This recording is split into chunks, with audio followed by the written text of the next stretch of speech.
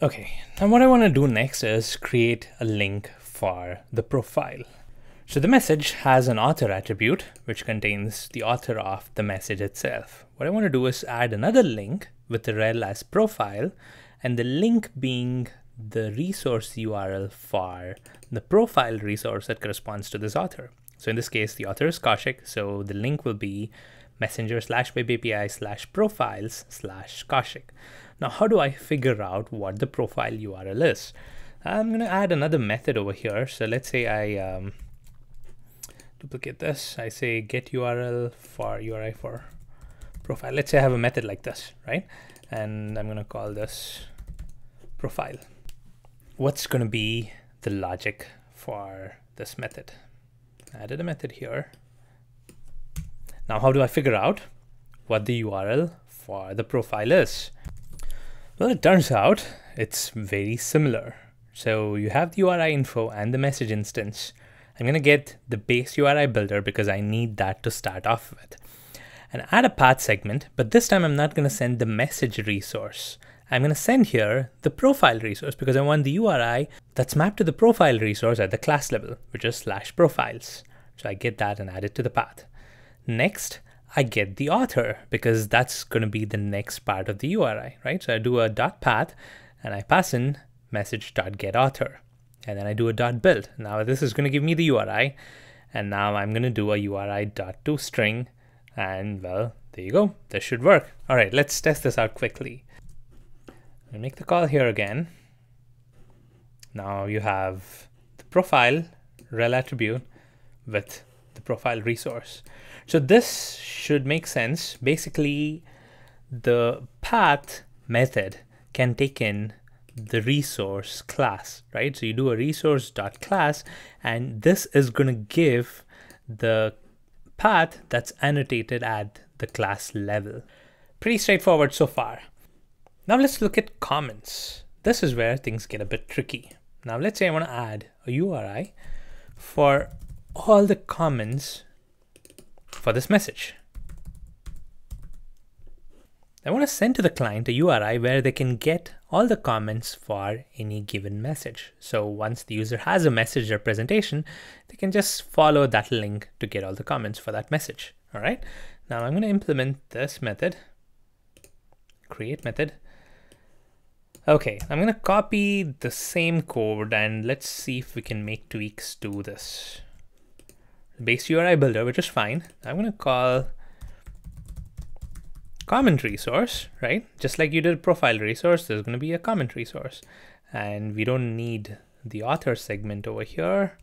So we remove that line and do a .build, and we're going to return this. Well, this should work, right? Well, unfortunately it doesn't, and I'll tell you why. Make a GET request again.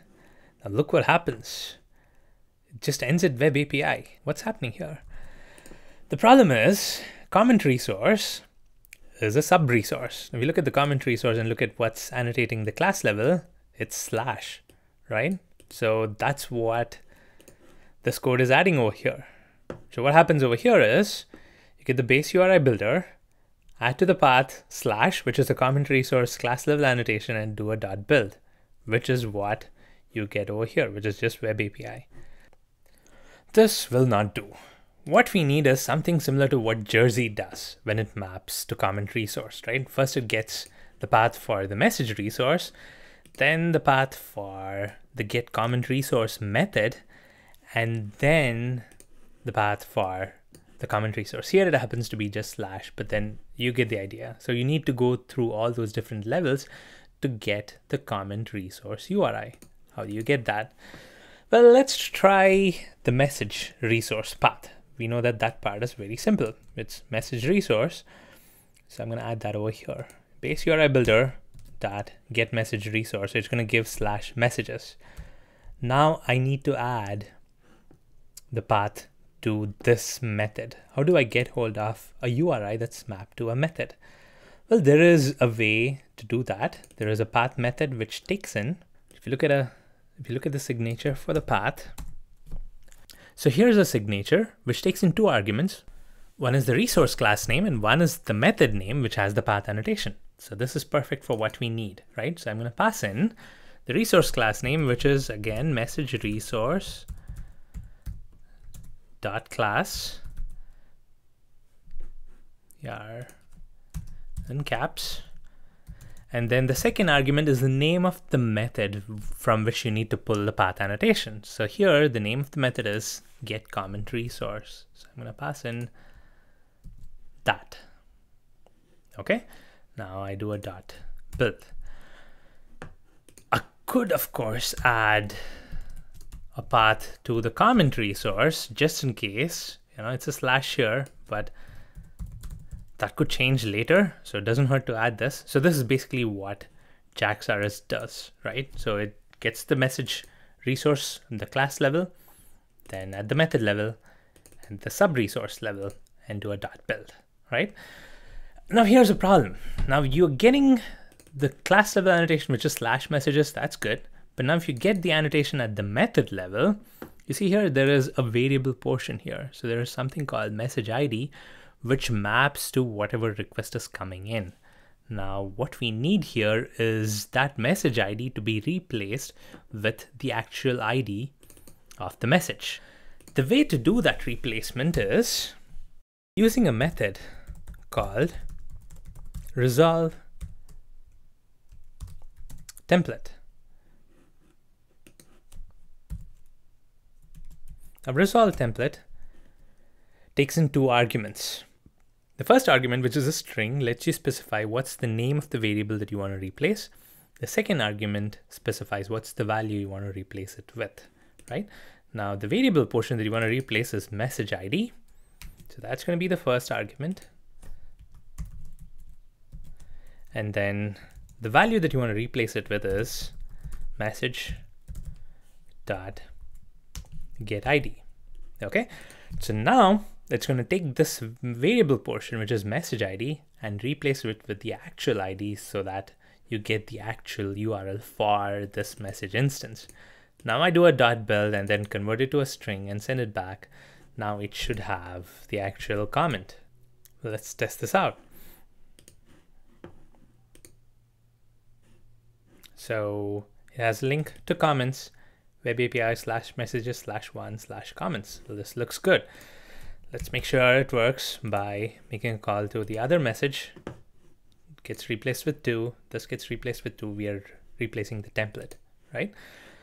So this is a brief overview of HATEOAS. It's not the most elegant way. As you can see, we are doing a whole lot, and it's very much tied to the kind of classes and the kind of methods that you have. Let's say you change this method name to something else. This is not going to work, right? Because you're specifying the method name here. So it's not very elegant, but this is the way you can do this in pure JAX-RS. There are some other alternatives. For example, instead of using this link class that I created on my own, you could use something that comes with JAX-RS. Here you see a class called link in the Java docs. It's rs.core, which the description says, this is a class representing hypermedia links. This link may include additional parameters like rel or type. This looks like it's perfect for what we want, but I found this to be a little bit buggy depending on which converter you are using, right? Right now we're using Moxie to convert from link to JSON. I found this buggy at times. So it's my personal preference to use my own custom class, which contains only the properties that I want so that it's more flexible, right? I can add and remove stuff that I want. But you can potentially use this link class and use a list of this link instances rather than your own custom link instances. So I hope this was helpful. I'll see you in the next tutorial.